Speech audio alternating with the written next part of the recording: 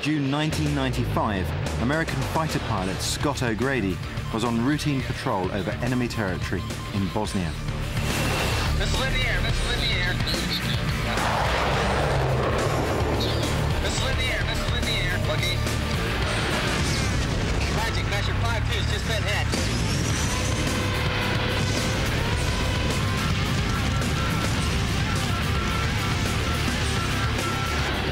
Scott O'Grady survived the missile strike, but was now drifting to Earth, miles behind enemy lines.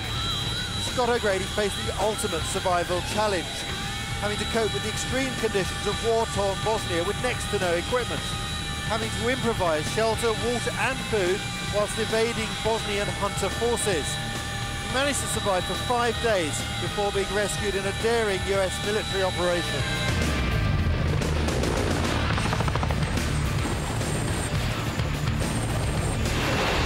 In this programme, I'm going to look at the training fast jet pilots are given to help them survive a situation like Scott O'Grady's.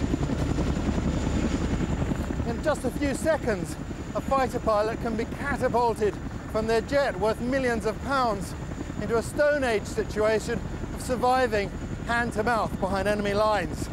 Here at RAF St Morgan, fighter pilots are embarking on an intensive 3-week course in combat survival and rescue. The men and women on this course are a mix of fighter pilots, navigators and RAF helicopter personnel. Okay, you've just ejected and your seat's fallen away from you at high level. Go through the drills. Okay. Between them, they've been involved in many theatres of war, including Bosnia and the Gulf, to name a few.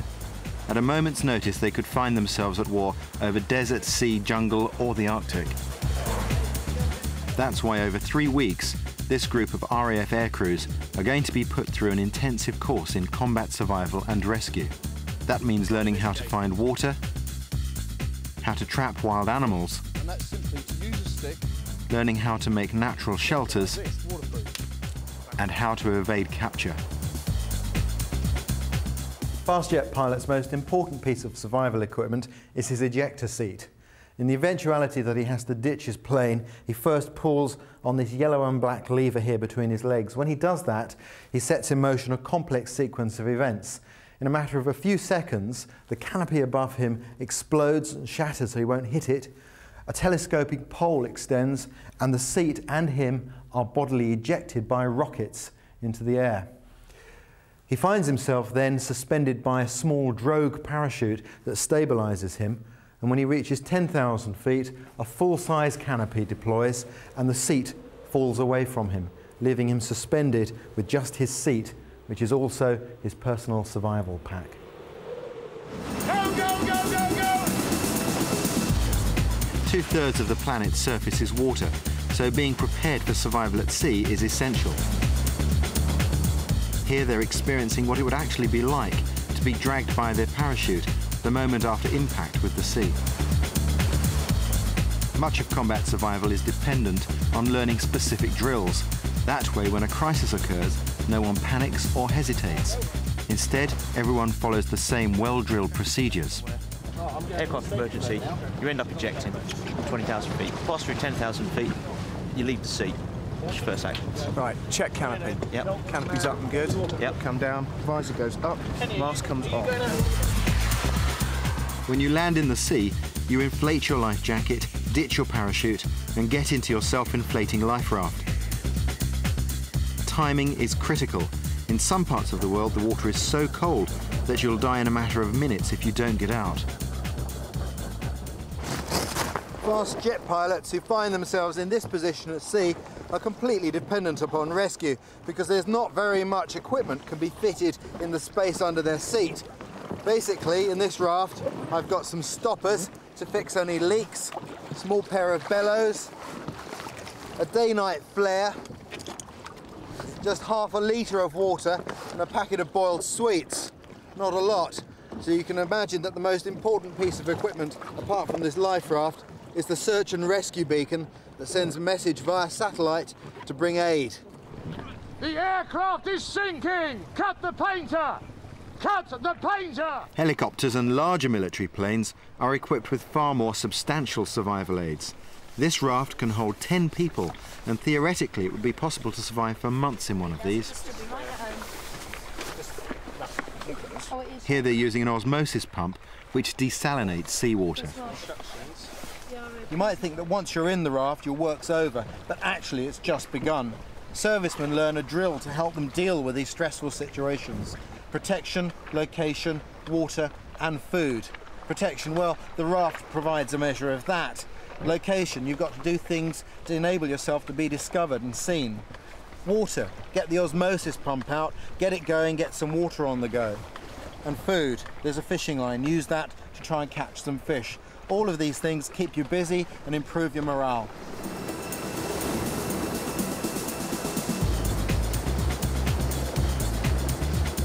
"8 hours at sea can only give these RAF personnel a taster of what it would be like for real.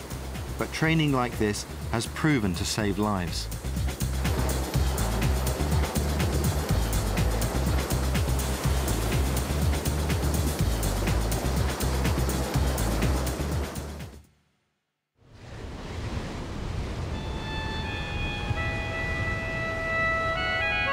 Having completed the sea survival phase, the course moves on to the coastline to look at seashore survival and a whole different set of challenges.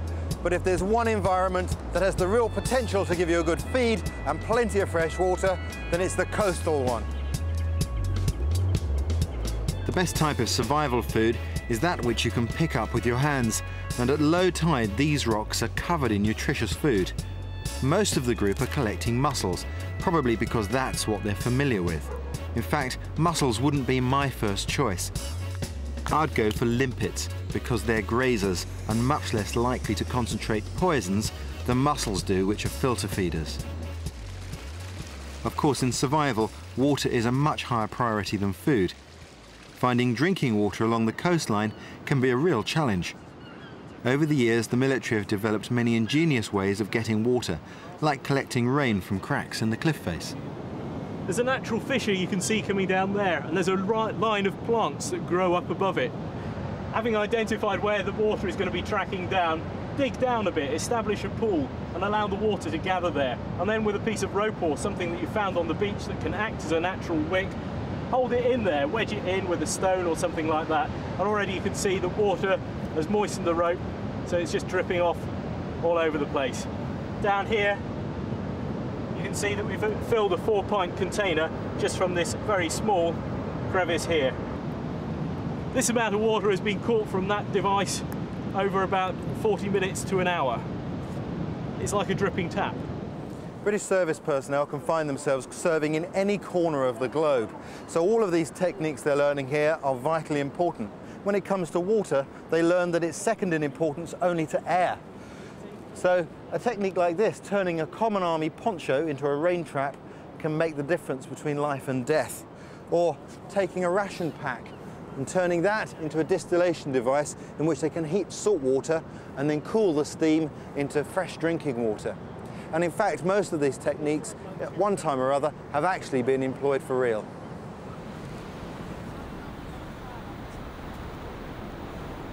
The only equipment available to the students is what they would have with them in their parachute packs if they really did have to eject from their aircraft.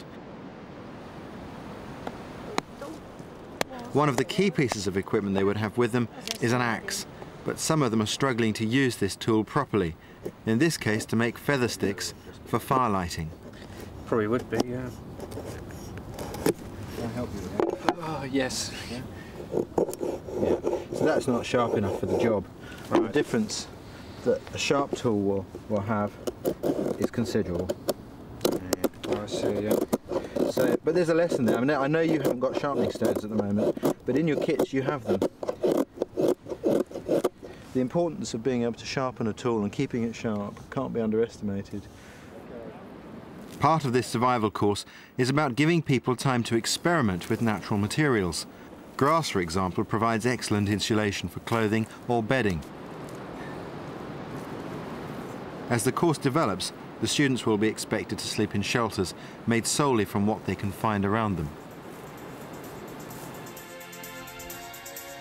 Okay, this is the shelter that you're going to be using for the next phase of the course. It's the thermal A-frame, and it's a standard shelter that we'd recommend for almost all environments, other than probably places where you can't get wood, or even in the jungle where you don't want to be sleeping on the ground. A-frame shelters are basic to construct, but in extreme environments have time and again proved to be lifesavers. The key is to make this shelter just big enough to cover your whole body. I'll give you some tips there. It's very difficult to make one of these lattice like this work. They keep falling apart, don't they? Yeah. Much easier is to build it with these rafters closer together. Okay. Yeah. Yeah. And instead of trying to make a lattice like this, Yeah. what you can do is they've got natural hooks and things on them. Just hook them in at an angle like that. Yeah. With one end on the ground. Crisscross them a bit like that, and you'll affect the same. But it's a lot easier. You can just lay it on, let gravity do the work. Okay. And make sure these aren't too long. If these poke out too much, they catch the rain and it runs onto the underside and takes a fast track to you. Okay. Okay? Yeah, no worries.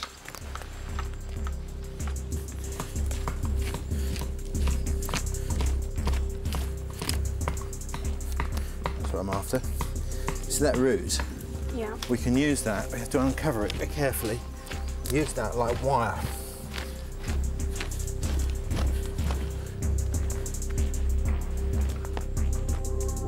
How's that? It's quite good, eh? That. I think I need to get bigger bits as well. Yeah. When building this shelter, it's important to stack plenty of layers of branches and moss on the outside to give protection from the wind and rain, packing the centre with loads of bracken or dry grass for insulation. Do you feel you might ever be in a situation where you had to fall back on these skills? Yeah, I mean, certainly we went out at the moment in the Balkans, Bosnia and into Kosovo, and certainly these kind of skills, it's this kind of woodland that you're going to end up in. So if you do end up in enemy territory or even in friendly territory, but there's a time before the guys can come and get you out, you need to be able to survive, you need to be able to protect yourself, and this is, you know, the ideal way of doing it. Fire is the most important skill of survival. Fire relates to protection in that it can warm you. It relates to location, it can give your presence away to rescuers. It concerns water and it makes it safe to drink, and it concerns food in that it makes foods edible. It's very important, you mustn't underestimate it. I've devoted my life to learning traditional methods of fire lighting, and in most parts of the world I can get a fire going just with the materials I find in nature.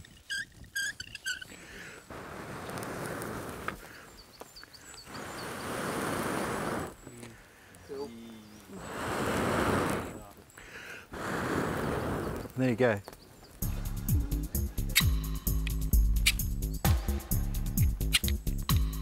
All military personnel carry fire sticks in their survival packs, but actually using them successfully isn't always as easy as it looks.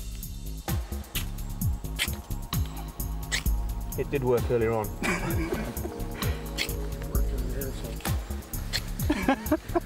Well, you start to hear that now, you hear this crackling, that's air getting in amongst it as it starts to burn. Okay, thanks mate. This instructor is demonstrating the art of making a signal fire to attract passing aircraft. The trick with this fire is to use dry tinder at the bottom and wet leafy material on top. This combination creates vast plumes of white smoke, which will hopefully penetrate the forest canopy and alert passing planes. There's an old saying in survival, proper preparation prevents poor performance, and these words should be remembered when building signal fires. In this case, a potential rescue aircraft would have been and gone by the time these students got their fire going. Survival techniques take years to learn, so these RAF personnel can't be expected to learn it all in a matter of weeks. But they're not playing at it. In a real survival situation, they'll need to know how to find food, by both fair means or foul. Try again. On your walkabouts, you may come across a tree where there are obvious signs of squirrels, and you'll know there's squirrels up there because there's chattering noises. You can see them jumping from branch to branch occasionally. Put snares all around the tree. When he's stuck his head in there, he's going to be pulling on it and so on. He won't tend to fall and die in this position. This is where use of its body weight comes in, because as he struggles, he will kick off and move to one side. They are very, very agile, and the more slack you've got on it, the harder it's going to be for him to get away. You're going to want to find some other methods of catching things, and by taking the inner cord from inside the parachute cord, you can make an interesting trap for ground-feeding birds. Get any fruit that you can off of a tree, and then thread it through a piece of your inner cord. You want a couple of meters of line that the bird finds this in the location where he's already used to eating the fruit, and then works his way along, eating and swallowing the line as he goes, all the way along until he reaches an area where he's run out of fruit, and it's also tethered directly to a peg strongly driven into the ground. He'll try and walk away, but he's already ingested about 2 meters of cord wrapped up into his stomach, so he's not able to move. As long as you check it regularly, you'll be the one who catches this bird and not some other predator like a fox. They are good eating. They started to become quite popular in a number of restaurants, which tended to sort of die out because people don't like the idea of eating something that's cute and furry. But because of the nature of the animal, there's very little fat on it. It's a very, very nice tasting meat. All that's perfectly edible and will make good eating. Even though these men and women could go to war at any time, it's clear that some of them find the prospect of eating a squirrel unappealing. But they need this kind of exposure. People have died in survival situations because they couldn't cope with the idea of killing and eating animals, either for moral reasons or simply repulsion. Once again, a very effective method of cooking because you're going to sear it, and so it's going to be safe to eat. Obviously, by keeping the skin, retains a layer of fat, fat being a very important ingredient in this survival situation. But if you don't want the fat, it's very simple to peel it off. We're not looking at things necessarily that taste delicious and look like something we buy from Sainsbury's on a weekend. We're looking at something that in extremis is going to keep us alive. It's lovely. On this course, RAF personnel aren't expected to live off wild animals. Instead, they're given a pheasant or chicken to pluck, gut and cook. As so many people are used to eating cellophane-wrapped meat, students often struggle with the basics of preparing a bird for roasting. Feathers are coming off easily, got into the skin, and you can see there's maggots and worms and God knows what else. So this one will definitely have to be buried and gotten rid of as far from camp as possible. In fact, there's nothing wrong with this bird. What he thought were maggots was actually corn inside the bird's gizzard, a costly mistake when you're starving. I wouldn't like to kill the animal, but if I was hungry enough, which I'm sure I would get in that situation, then yeah, I'd have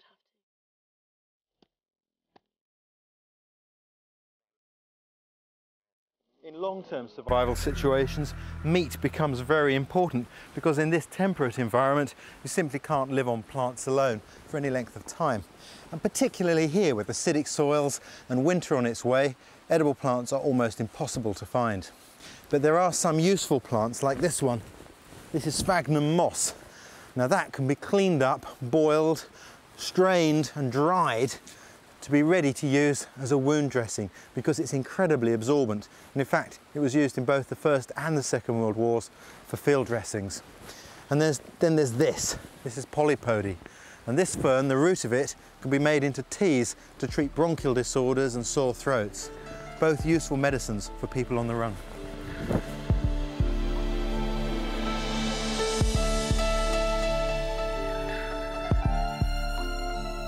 Dartmoor is a very beautiful place to be. I always like coming here. Down there in that wood, that's where the students are in camp. At the moment, nice cosy experience, warm fires, shelters. That's all going to end tonight because then they have to do a night navigation exercise. Now Dartmoor is famous for being difficult to navigate in by daylight because of the barren, featureless terrain. But tonight it'll be even more difficult. They're going to have to pay really careful attention to their compass bearings and the paces they're taking. Added to that, they've got to cross one of the most remote parts of the moor and navigate around deep bogs. The reason students are going to have to navigate at night is because that's what they'd have to do in a combat survival situation. Lie low during the day and move at night under the cover of darkness.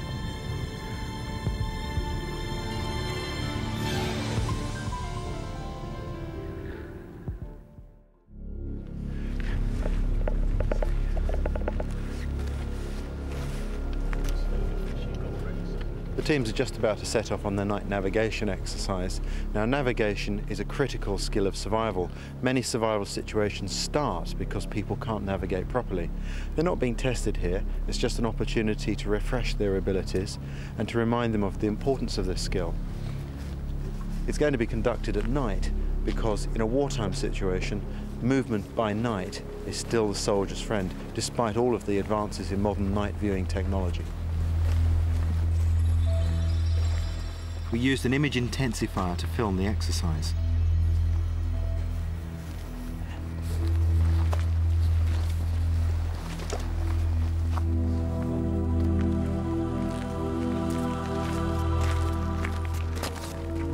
If you haven't got a compass, on a clear night you can use the stars to point you in the right direction.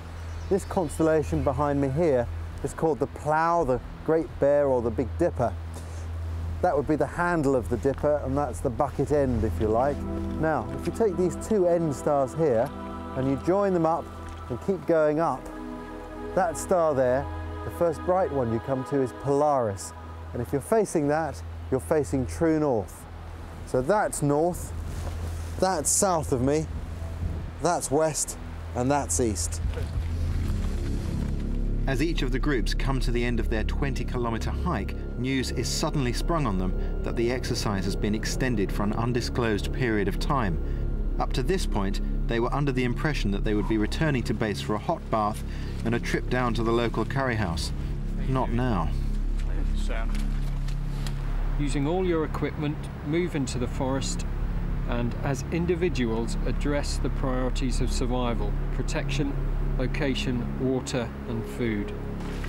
By now the students have spent over a week roughing it on the moors, and for some of them the strain is beginning to show. After walking sort of across Dartmoor and a day up and a no sleep last night really because of the cold, I can't say I really enjoy all that. I'd prefer to be at home, let's put it that way, watching telly or something, or in bed with a wife. But wouldn't we all?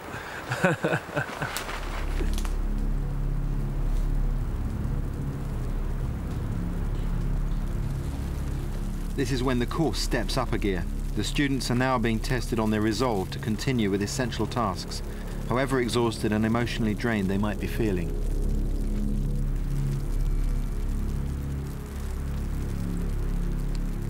How are you feeling? Pretty run down, actually. And how do you notice that? What sorts of things are different for you now? Well, it's time-wise, really. It's more a matter of, you get up and you do maybe 5 minutes work, and then I'm finding myself getting really dehydrated at the moment, so 5 minutes, take some water.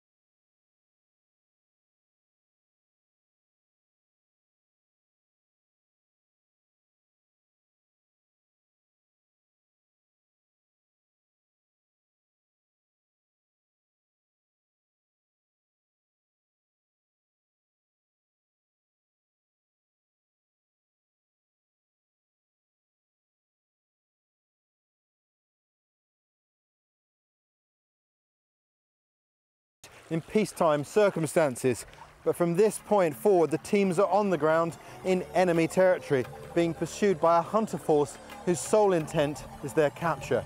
Now they have to meet all of their basic needs: protection, location, water and food, whilst also employing classified techniques to enable their safe extraction by friendly forces.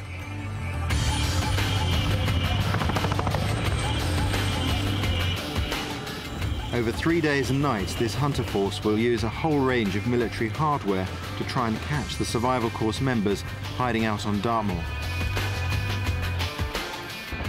Because the RAF's tactics for enemy evasion are classified, we cannot disclose specific details of this exercise. But the value to the RAF course members of enduring a combat survival situation, the experience of being hunted day and night, cannot be underestimated.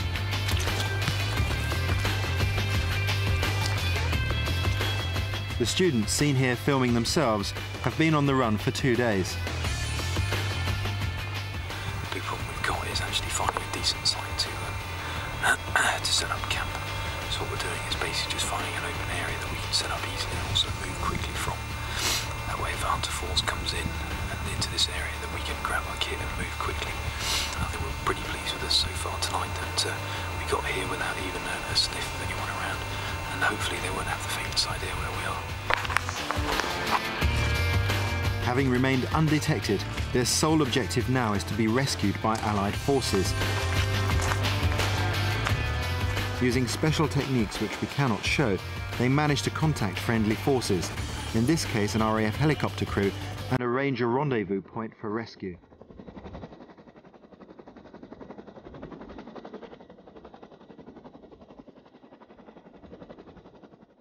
By the time the students were rescued from Dartmoor, only 2 out of the group of 20 course members had been caught by the hunter force.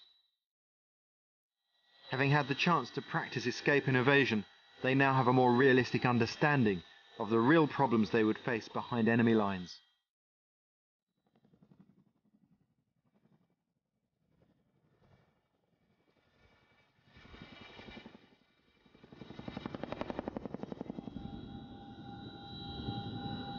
The worst case scenario any of these military personnel can face is the prospect of being shot down behind enemy lines. Hopefully, the training they've received will enable them to return safely to their friends and families. To my mind, it doesn't matter though whether you're a soldier or a hiker. You can load yourself down with all the best equipment in the world, but the chances are when you need it most, it simply isn't going to be there. That's when survival training really comes into its own. There's an old saying, knowledge is the key to survival. And the real beauty of that is that it doesn't weigh anything.